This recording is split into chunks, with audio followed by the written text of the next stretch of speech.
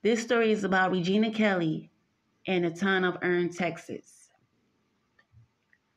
The town of Hearne, Texas is a small community with about 5,000 residents. African Americans make up 44% of that population. On November 2nd, 2000, Irma Faye Stewart, then 30 years old and a single mother of 2 children, was apprehended along with another African American female by the name of Regina Kelly, who was a waitress, then 24 years old at the time, also a single mother with 4 children.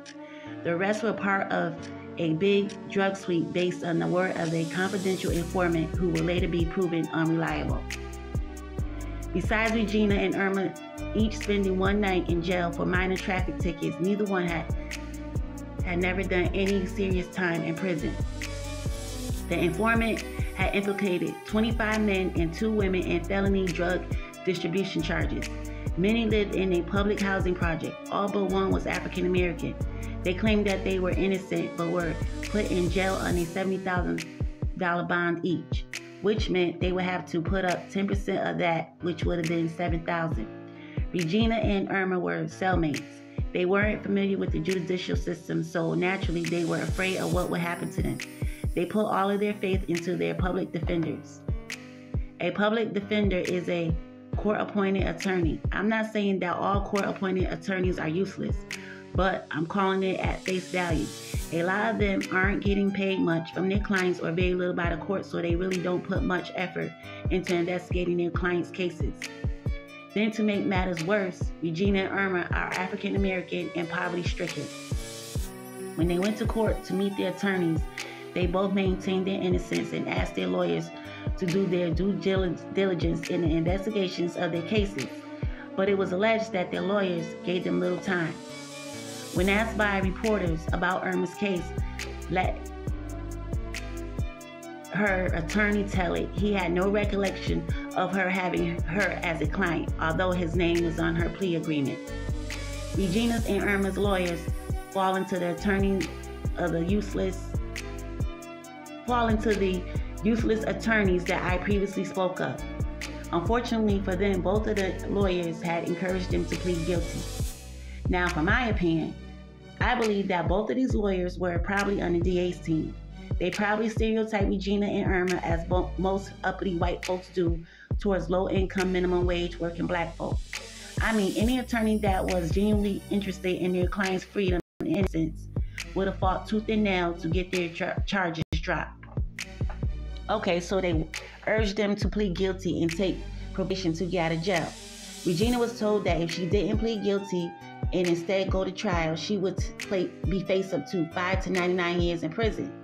That's an utterly ridiculous sentence. How the fuck can someone who doesn't have anything remotely serious on their criminal record get an insane jail sentence like 99 years? That's basically natural life. 3 weeks after Regina Kelly's arrest, her parents managed to get her bond reduced from $70,000 to $10,000, which is equivalent to $1,000. She went home to await trial. However, Miss Irma Stewart wasn't as lucky. She had to remain in jail. A week later, without any support to take care of her 2 small children and unable to withstand the mental strain of being locked up, Irma felt she had no choice but to plead guilty to delivery of a controlled substance of more than 4 grams in a narcotic-free zone. She was sentenced to 10 years probation and was required to pay an $1,800 fine and report to probation once a month. An hour later, Irma was released. Out of the Hearne Texas narcotic suite, Irma and 7 others were 8 out of the 27 who pleaded guilty. Those who refused to plead guilty and couldn't make bail sat in jail for 5 months awaiting trial. The first trial took place on February 19, 2001. It has soon become clear that the evidence was worthless and that confidential informant had fabricated the entire sweep to the prosecution. Within weeks, all the cases except those who had copped out to a plea deal were dismissed. Regina stated that she wants a formal apology from the DA, John Pasho, so that she could clear her name in her small community. The Robeson County DA, John Pasho, told news reporters that he believes all those who were apprehended were guilty, but also said that he believed the state had enough evidence to convict them beyond a reasonable doubt. No apology can help Miss Irma Faye Stewart. 3 years after she pleaded guilty in order to go home and care for her kids, and she was destitute due to the plea deal. She wasn't eligible for food stamps or any federal grant money for an education. She was banned from voting for 12 years. She was evicted from her apartment for non-payment of rent. Her children had to sleep in various homes that was willing to take them in. Irma slept outside the housing projects, waiting for the mornings to come so she could go to work as a cook, a job that paid $5.25 an hour during that time. She owed a fine that was nearly $2,000, court costs, and probation fees, which she was pressured to pay. Irma devastatingly said that as long as she had a job, that she could pay it. I swear the judicial system can be so cold-hearted. Some judicial systems are worse than others depending on the jurisdiction and state. They knew this woman not only was working a minimum wage job, but she couldn't even afford a roof over her and her children's heads. Unfortunately, none of that mattered. She had repeatedly told them that she was having a hard time paying for her son's asthma medication, which he desperately needed and couldn't go without. Irma said that they didn't care about any of that. It was all about the money. Regina didn't believe that Irma really understood the significance of everything that would happen after her pleading guilty. She's a single mother. I'm a single mother. There's no way we can survive without the help from the government. We need that help. She, pretending to Irma, wouldn't be able to get any of that if she were to plead guilty. Speaking in hindsight, the snitch that fabricated the alleged charges against Miss Regina and the other 26 defendants was paid and also suffered from a mental illness. The DA was actually in on the setup suite. The informant was coerced into giving up 20 or more individuals to help him beat a case that he allegedly had against him. The DA office had received a huge federal grant generating as many arrests as possible. The informant had pointed a finger at 28 people who mostly resided in Regina's housing projects. The informant supposedly used water and baking soda to make bogus white powder. Y'all know where I'm going with this. Anyway, he made that to assist with the fabricated story he told. One defendant mentioned in the case who was accused of selling narcotics was actually in the hospital during that time. Regina told her conference attendees that thank God she has a feisty vocal mother that wasn't willing to back down and just sit back and let her daughter take the bogus charges that was given to her. Regina also mentioned Irma Faye Stewart, who was less fortunate than she was. During her conference meeting, Regina refused to take the bullcrap and bow down to a plea deal. Ultimately, the snitch's lies were exposed. The DA had no choice but to dismiss all the other cases, including Regina's. However, those who had taken the plea deals didn't gain the dismissals that the truth demanded. The way our criminal justice system works, their pleas were considered to be binding, despite the fact that the snitch got on the stand and confessed that he had fabricated the entire ordeal. Regina remained committed to seeking justice. She sued the DA in civil court. Her civil suit ultimately exposed the virulent racism and callous opportunism that motivated the district attorney and forced a favorable settlement. I don't know if y'all ever watched the fact-based movie American Violet, based on the Regina Kelly story. In the movie, they show an actual recorded clip of D.A. Paschal's daughter during an interview speaking about her father's racist behavior. Paschal couldn't hold his composure any longer during the viewing of the tape and confronted an African-American attorney who was conducting the questioning. Paschal shouted, "So what? Everyone in this town is racist." Eventually, the lawsuit was settled out of court. He didn't want that tape to be played in a courtroom. The 150 plaintiffs were vindicated.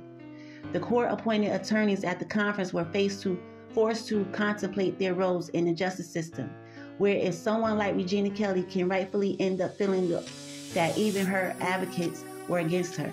Her court-appointed attorney tried to coerce her into pleading guilty from the beginning without any investigating into her case. She had no representation in probate court neither. That Mr. Paschal was something else. Putting Regina in jail on bogus charges wasn't enough. He also attempted to have her kids taken from her. If it weren't for her extraordinary fortitude, she would have been like millions of people in this country who are forced to take the deal rather than put up a fight. Regina's story prompted highlights that, in fact, in a plea-based criminal justice system, facts matter less than situations. Her public defender was overworked and underpaid, as I stated before. The DA had unchecked power and a federal mandate to make arrests whether legal or illegal. Unfortunately for the town of Hearne, the corrupted district attorney was re-elected by the voters of Robertson County. Regina said that he hasn't changed a bit. Due to law enforcement harassment, she was forced to move to Hearne, Texas, only able to visit her loved ones in Hearne in discretion. Regina Kelly now travels the country, reiterating her story in conference meetings and seminars. Unfortunately, this happens more times than we think in America.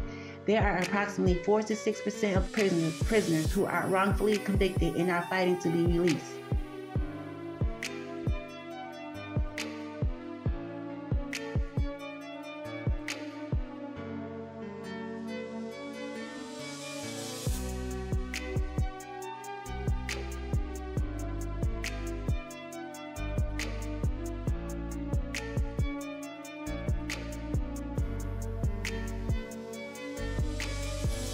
The ACLU, also known as the American Civil Liberties Union, are the ones who filed the lawsuit on behalf of Regina Kelly and Irma Stewart and all others that were indicted in the false narcotic-related charges. Grant Boyd, director of the ACLU's Drug Policy Litigation Project and the lead attorney on the case. This case is relatively resembling the notorious 1999 illegal narcotic bust scandal in nearby Tallulah, Texas, where it was reported that 45 people, the majority African American, were apprehended and indicted on bogus narcotic charges. According to the ACLU's complaint, based on the false accusations of uncorroborated tales of informants throughout the years, task force members annually raided the African American community in Hearne, Texas, to arrest the residents who were identified by the confidential snitches, resulting in arrests and harassments of the innocent. Of the ACLU clients named in the complaint, one man who was arrested at the funeral of his 18-month-old daughter and held for a month before the charges were dropped.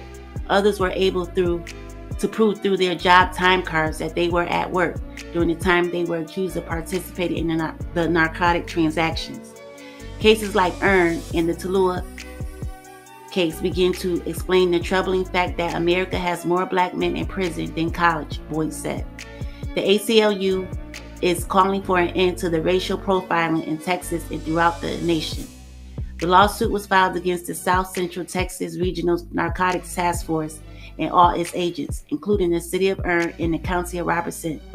DA Pasha was also another defendant named in the lawsuit. These race-based narcotic sweeps and unwarranted detentions of innocent citizens violated the Constitution protections against discrimination on the mere basis of one's skin color, unreasonable searches and seizures, and the deprivation of liberty throughout the due process of law, the ACLU complaint charged. Will Harrell, the executive director of the ACLU of Texas, said that the Tallulah and Hearne cases were not in operation to receive federal funding. He said task forces must have a good arrest number, and targeting minorities is an easy way for the task force to pad their statistics. The Justice Department should take a more serious look at how taxpayers' money is being used in Texas. The ACLU of Texas has asked the Justice Department to freeze all federal funding for Texas regional drug task forces because of racially unjust practices by law enforcement in Tallulah, Hearne, and elsewhere in the state. Harrell stated, to date, no action has been made. All of the ACLU's Hearne clients spent a considerable amount of time in jail before the charges against them were dropped in February 2001 because insufficient evidence and the questionable credibility of an informant. Regina has been branded as a narcotic dealer throughout the small town of Hearne. She couldn't obtain a good job or enroll in college because everyone knows who she is. Her reputation was tarnished by the lies and corruption in the legal system. The ACLU was seeking a court order preventing the task force and local law enforcement from conducting illegal narcotic sweeps, targeting African American residents in Hearne, and the unlawful arrest, detention, and prosecution of residents based solely on their race. ACLU attorneys are also seeking damages on behalf of the clients for emotional distress, loss of earning capacity, and permanent damage to their reputations. Well, unfortunately, this happens all the time in America. We all know how the police are, especially towards African Americans. It's not right, but that's just the way it is. I hope one day that it'll change and everybody will be treated equal and not based on their race or skin color.